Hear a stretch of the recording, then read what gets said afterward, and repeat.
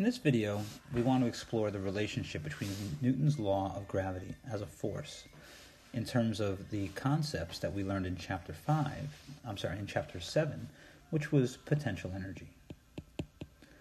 Now, let us remind ourselves of a couple of things from this chapter. Back in chapter 7, we learned a lot about energy and work and their relationship to one another. When we want to relate work to force, we knew that work was the integral of a force acting over a distance from position 1 to position 2. Okay, from this we derive what was called the work-energy theorem, which said that work was equal to the change in kinetic energy, and work was also equal to the negative change in potential energy, depending on how we defined the orientation of the system would dictate the negative sign. From this we said that if delta K is equal to a negative delta U, another way of rearranging that is saying that delta K plus delta U is equal to 0. And if we define total energy as K plus U, then for most systems, delta E is equal to 0, and this was what we called conservation of energy.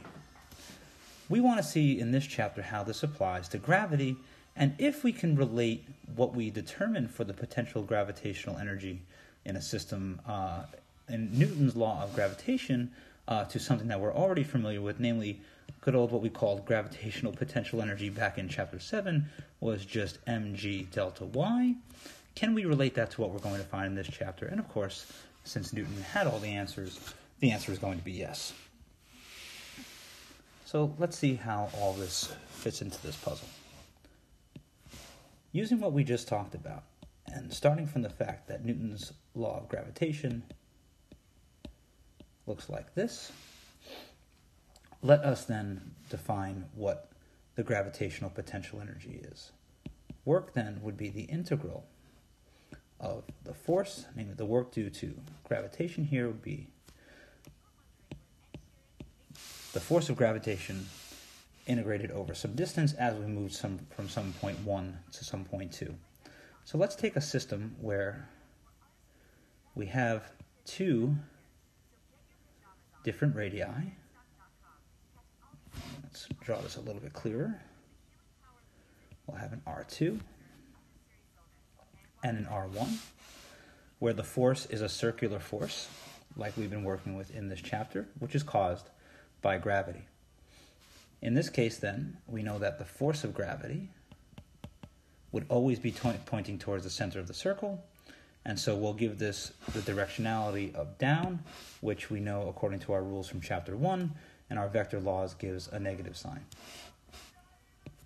Now, we know that the force of gravitation is a radial force. It's in the radial direction, which means that the force of gravity dotted into a piece of distance, the displacement will be radial, which means that this will just be f of g times dr, as long as f of g is a function of r, which we know that it is. And I remind you of our lesson on dot products and how they relate to integration from chapter 7. So, using this and the fact that we just agreed that the direction would be down, we get a negative integral from point 1 to point 2 of being Newton's gravitational force integrated over r, which is going to be the negative integral of capital G m1 m2 over r squared dr. Now, unless some sort of cataclysmic event happens, the mass of object 1 and the mass of object 2 don't change. We know capital G is Newton's universal constant. So, all of those come outside of the integral, and we're left with the integral of dr over r squared, where again we're doing this from radius 1 to radius 2. Now, I remind you of our laws of integration, which says that the integral of x to the n dx is equal to 1 over,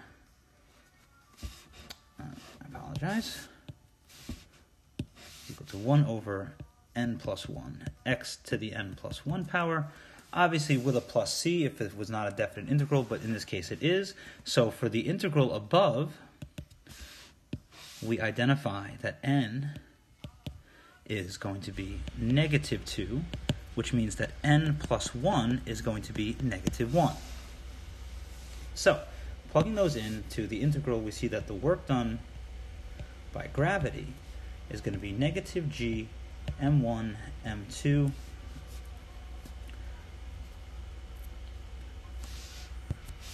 and we evaluate the integral to give us a negative 1 times 1 over r evaluated at the limits from r1 to r2. The negative signs cancel, and so this gives us a negative g m1 m2 over r evaluated from 1 to 2. And let's stop there for a moment to analyze this. Namely, we're saying that if we want the work to move from one orbit to the next, or from one point in radii to the next point, then it would be given by this equation. Another way of saying that, we now know, is the potential energy is just going to be your g m1 m2 over r. That is the potential energy due to gravity at any one given point. But let's return to the equation that we just had above, and let's have a little bit of fun with it. Because right now, this answer should not shock you, because you know you can always do a gut check, which says that we can always go the other way around and know that force is the negative derivative of the potential energy with respect to distance. And if we do this negative derivative, it's going to give us back exactly what we had, which is g m1 m2 over r squared, which should make sense to you because we know that derivatives and integrations are just inverse mathematical operations of one another. But let's go back to this formula for work and see if we can have a little bit of fun with it. Namely, let's plug in the actual limits here. Well, if we do that, then the work done by gravity is a g m1 m2 1 over, and if we apply the fundamental theorem of calculus, I'm sorry, back here I made a mistake and I did not cancel out that negative sign as I should have. R2 minus R1. That's the work required to move from 2 to 1, since we define this going in the downward direction. But let's just have some fun with algebra for a second. Let's multiply the first fraction here, number 1, by an R1 over R1, namely the number 1. And let's multiply the second fraction by an R2 over R2, namely another version of the number 1. Upon doing this, we see that the work done by gravity is g m1 m2 r1 over r1 r2 minus 1 over r2 r1 r2. And we have an alternate form for this now, which says that g m1 m2 over r1 r2 times r1 minus r2. Now, why did I go through this algebra when we already basically had what we wanted? Well, it's just to convince us of something that we're already familiar with. Namely that let's assume that what we're talking about here, that the object producing the gravity, is the Earth itself. Then we know that m1 would be the Earth, or the mass of the Earth. Further, we know that if we're really close to the surface of the Earth, then r1 times r2 could just be the radius of the Earth squared. And we convinced ourselves of that in a previous lecture. Namely that the gravity, the gravitational force doesn't change much whether you're at sea level or you're all the way at the top of Mount Everest.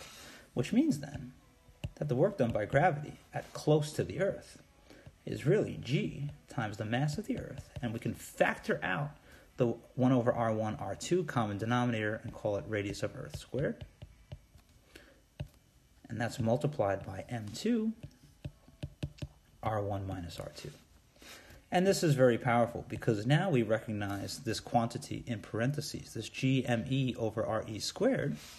Well, we've seen this in a previous lecture that g, mass of the Earth, divided by the radius of the Earth squared, is also known as little g, which is 9.81 meters per second squared.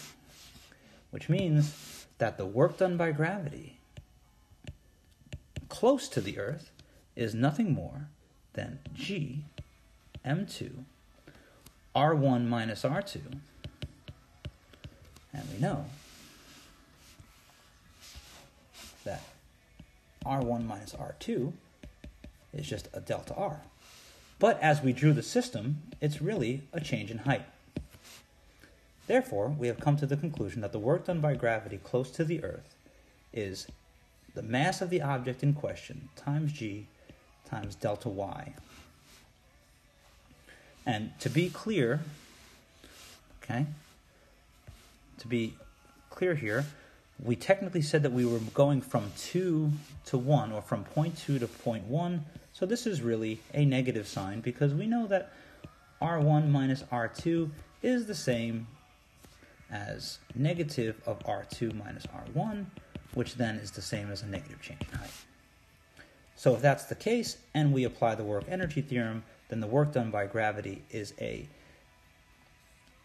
negative change in potential energy.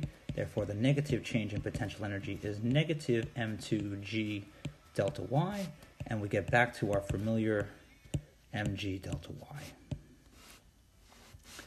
And this is of the utmost importance because it convinces us that although Newton's law of gravity, which dictates on a point-by-point potential as a function of r,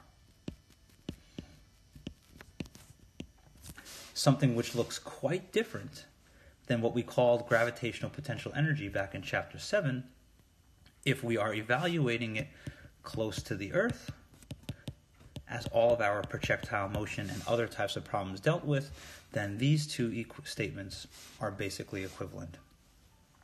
Now that we have this idea of gravitational potential energy under our belt, that means that we now have the ability to apply things like conservation of energy to it, and that's what we will do in the next video. Until then, never stop thinking.